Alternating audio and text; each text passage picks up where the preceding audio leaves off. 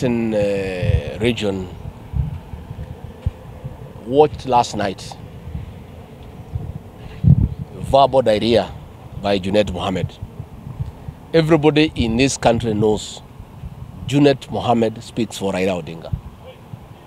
He spoke publicly without battling an eye in front of Raila Odinga, Fred Matiang'i, Gachagua, and told the people of Kenya that if Raila Odinga is elected as president, the government that he'll form will be the one for the people of Nyanza.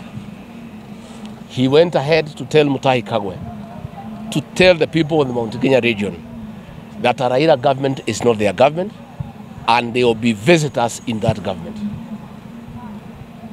And we are in shock that Gachagua, when he rose to speak, instead of chiding Junet'S and telling him he's out of order, he was seen clapping as Junet'S was speaking and went ahead to endorse Raila Odinga to become president, a man who has said publicly that if he forms government, the people of Mount Kenya region will be visitors to that government, and that government is exclusively for the people of Nyanza. We are not in shock that we have known. It is these people of Raila in 2007 who mobilized the rest of the country against the people of Mount Kenya.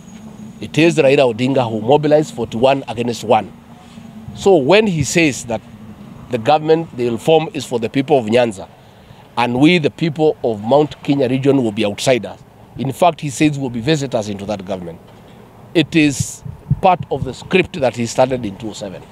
And that is why the people of this region will reject him in totality, the way we rejected him in 1997, in 2007, in 2013, and 2017. The people of this region cannot vote for somebody who is telling them, even before he's elected, that if he is elected, the government he forms will be for one region where he comes from. A man who goes ahead to look for our votes, he says he's climbing the mountain. Then his mouthpiece, his spokesman, tells us that we shall be outsiders in that government, that we shall be visitors. It cannot be. You can come here and tell us you are climbing the mountain, asking us to give us your votes. Then your spokesman says in your presence that we, the people from the mountain region, will be outsiders in that government, we shall be visitors. And when Raila Odinga rose to speak, he did not admonish Junet'S because he was speaking for him. And we didn't expect him to admonish him because that is what they discuss in private. We are private to what they discuss in private. That once he forms government, this region will be an outcast in that government. And therefore we are telling our people, now they have known who Raila Odinga is. They have known who is ODM. Anybody now who comes here to tell us to vote for Raila Odinga must tell us, how they want us to fit in a government that already the man who wants to be president and his people are telling us that that government is for Nyanza and we are outsiders and will be visitors in that government. And we want to challenge Gachagua. We don't understand what kind of a leader he is from this region. How can he stand when he is being lectured like a child by Junet'S, being told that we shall be outsiders in the Raila government? And then when he rises to speak, instead of telling Junet'S he is out of order and asking Raila Odinga to correct the statement, he goes ahead to say that the people of this area should vote for Raila Odinga. Gachagua has a lot of explanation to do when he comes here. He will tell us, why he took that position when he was being lectured like a child in front of everybody else. So I want to say we have noted the statement by Junet'S in Raila's presence with his blessings that we shall be outsiders in a possible Raila government, and that is why we shall make sure it will never happen. With our vote here, over 7 million votes, we'll make sure that Raila Odinga will never see the presidency. Because it cannot be. He is threatening us even before he forms government that we shall be outsiders in his possible government. We have not forgotten. He is the one who mobilized 41 against 1. We have not forgotten.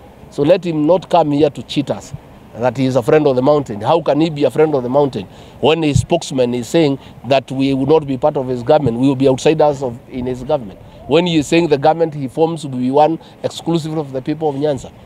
As the people of the mountain are interested in a no-inclusive government where all Kenyans are stakeholders, where every community is part of that government. including the Mount Kenya region. We cannot support a government that will be seclusive, that will not encompass and incorporate the people of Kenya in their diversity. So that is what we would like to say for now. Well, I've also noted that at least Raila Odinga is moving around with lies, saying that he can give people 6,000. We have a program for the elderly for 2,000. That money is never available. And these are elderly people who need support. But the people who are able-bodied do not need handouts from any government. They want to be economic programs that will enable them to work hard and earn their money.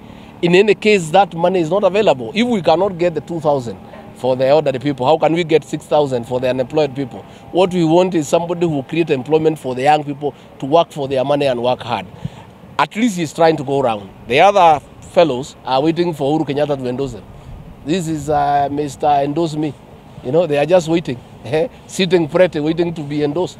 Had we, the people of William Ruto, waited for Uhuru Kenyatta to endorse us, we would be in problems now. But we went out to talk to the people of Kenya. In any case, this election will be decided by Kenyans, by voters. You must go and talk to them. They are very happy to go to Safari Park and talk to the billionaires. They think those billionaires can make them president. They think that Uhuru Kenyatta can make them president from State House. It's not possible. They must come out and go and look for vote if they are interested in this election. But I don't think they are interested. I think they are waiting for President Uhuru Kenyatta to endorse them. I wish them luck.